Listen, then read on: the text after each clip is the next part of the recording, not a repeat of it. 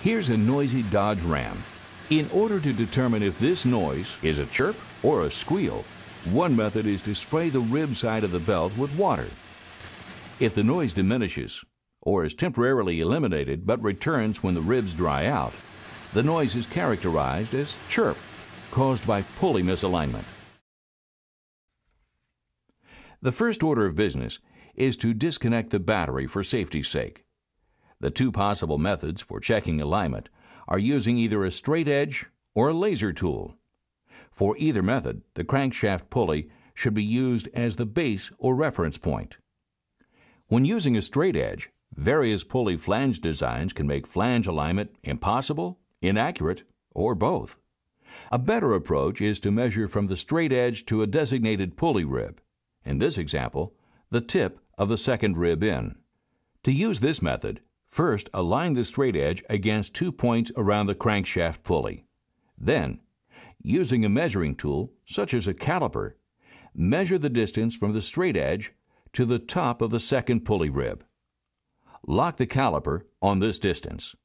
Next, maintaining the 2 points of contact on the crankshaft pulley, proceed to another pulley, in this case the power steering pulley, and check the distance between the straight edge and the second rib on the pulley. Any variation from the locked distance to the top of the second rib indicates misalignment.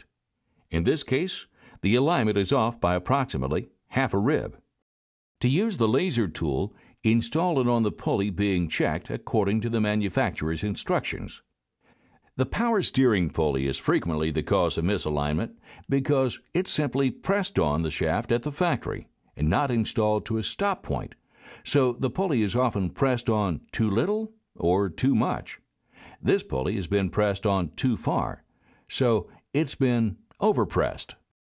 This pulley hasn't been pressed on far enough, so it is underpressed. The correct installation of most power steering pulleys is to have the pulley even with the end of the shaft. If the power steering pulley has been overpressed, a power steering pulley pulling tool is needed, available from most automotive tool catalogs and parts stores. To use this tool, a collar is locked around the small flange on the edge of the pulley. Then the pulley is backed off the shaft until the pulley is flush with the shaft. To correct an underpressed condition, use a power steering pulley installation tool, also readily available. Screw it into the interior thread on the shaft, then tighten the washer against the pulley until it is flush. Note that the two tools perform different tasks and are not interchangeable. Another seldom diagnosed cause of misalignment is the water pump pulley. If the water pump isn't leaking, it's okay, right? Wrong. This belt is creeping out of alignment upon acceleration. The water pump has a bad bearing and should be replaced. Here is that same water pump on the bench in a vise. Notice how much free rock is present in the pulley. In this situation, the belt is constantly pulling the pulley out of alignment, a condition that is magnified during acceleration. All remaining pulleys in the drive should also be checked. Look for damaged pulleys.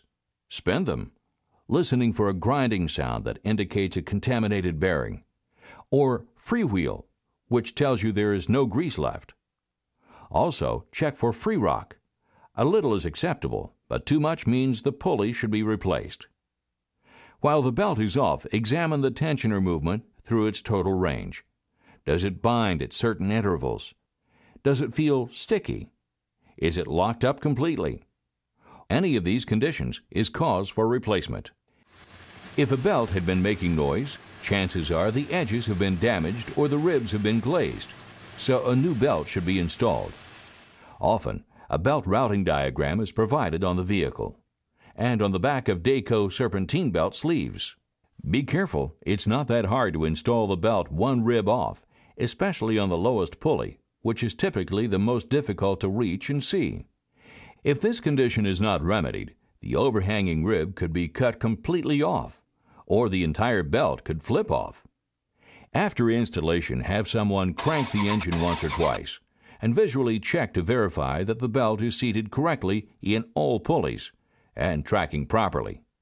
If everything looks good, start the engine. A properly aligned and functioning accessory drive with a new Dayco belt will provide years of quiet, trouble-free service.